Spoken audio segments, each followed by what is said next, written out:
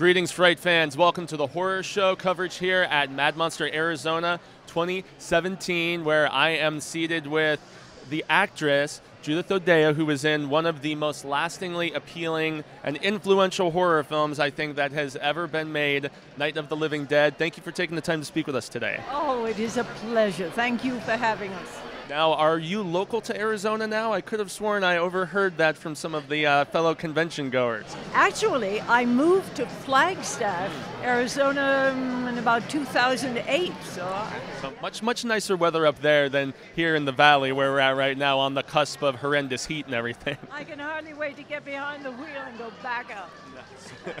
Well, thank you for being here with us today. And so I have to start things off by just asking, when you were just in the thick of the creation process filming this movie, obviously an independently made film outside of the studio system and whatnot, did you really get the feeling you were creating something that was going to be so lastingly groundbreaking, I guess? Or was it just, let's get through this and, see where it goes from there?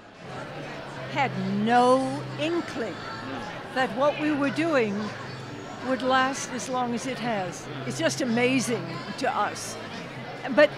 And we didn't want to rush through it either. Yeah. We so enjoyed the entire process because this was that little group of people. This was our first feature film. So it was very exciting every day of the shoot. So was it the first feature you worked in as well then, I'm assuming? It was. I started my professional entertainment career as a musical actress. This was quite a change. Yes, quite a departure, I would say. I loved it. Excellent.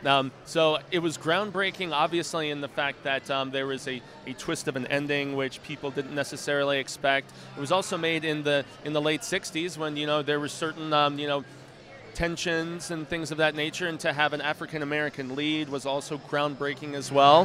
What was your thoughts on just the chemistry between yourself and him? And Dwayne? First of all, I believe that having Dwayne and Barbara, black man, white woman, was one of the most wonderful things we have in that film. Absolutely. And what made it so wonderful was the fact that no big deal was made of the fact that we had a black man and a white woman. Yeah, nor should there have been. No, it was people trying to survive. And to this day, I think it's one of the strongest attributes of the film. Now, the lasting appeal and the fact that it spawned sequels and various other things. Here in Hollywood, seemingly recently especially, there is just such an inclination to remake everything and sequelize and franchise everything. There was a remake of Night of the Living Dead that was made in the early 90s. Have you seen it, and what are your thoughts on that compared to the one that you acted in? I have seen it. Patricia Tallman played the role of Barbara in that Tony film. Todd She's wonderful. Yes. My feeling is that stands alone on its own merits. It came out in the early 90s when women were burning their bras and really making themselves known as strong, capable people. So there is really no comparison to me, even though the storyline is basically the same, although there's a few alterations here and there. Big alterations, really. But both of them are strong and stand on their own. Excellent, excellent. So are you working at all currently, or do you just do convention circuits and things of that nature? Or Still working. Excellent, excellent. In fact, I promised myself that the day I do not bring value to a project is the day I hang up my hat. Well, there you go. But a short while ago, I starred in the stage production of Doubt, a Parable. I have 2 movies coming out this year. Them properly. Well, one is called Safe Inside.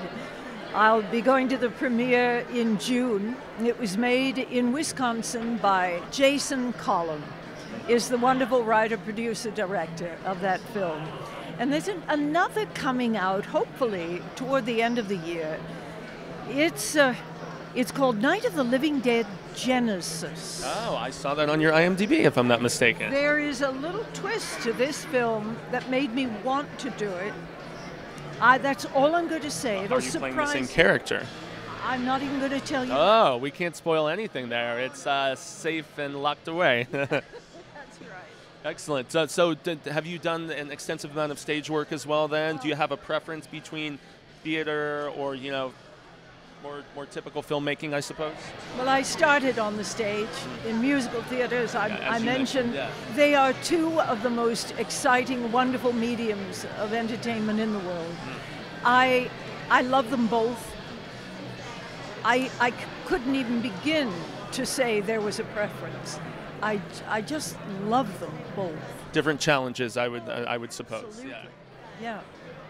Excellent. So is there a website or something like in particular that you would like to plug where people can go and learn more about all of what you're doing? Should they just consult your IMDb, or do you have your own website like Mr. Russo? Or I do, and it's www.odeacommunications.com. O'Dea spelled O-D-E-A.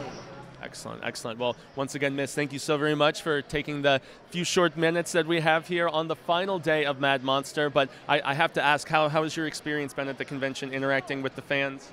It's been wonderful. In fact, that to me is one of the most exciting things about almost after 50 years of this film, is to be able to meet the people who have really made this film what it is. It's enduringly influential. And the conversations I've had are just wonderful. So this has been a great con. Yes, Mad Monster, you always do wondrous work. It's the best. Yes, you heard it straight from the lady's mouth. So, gracias once again, Ms. O'Dea. It has been a pleasure speaking with you. And until more Mad Monster coverage is coming for you, Fright fans, stay scared.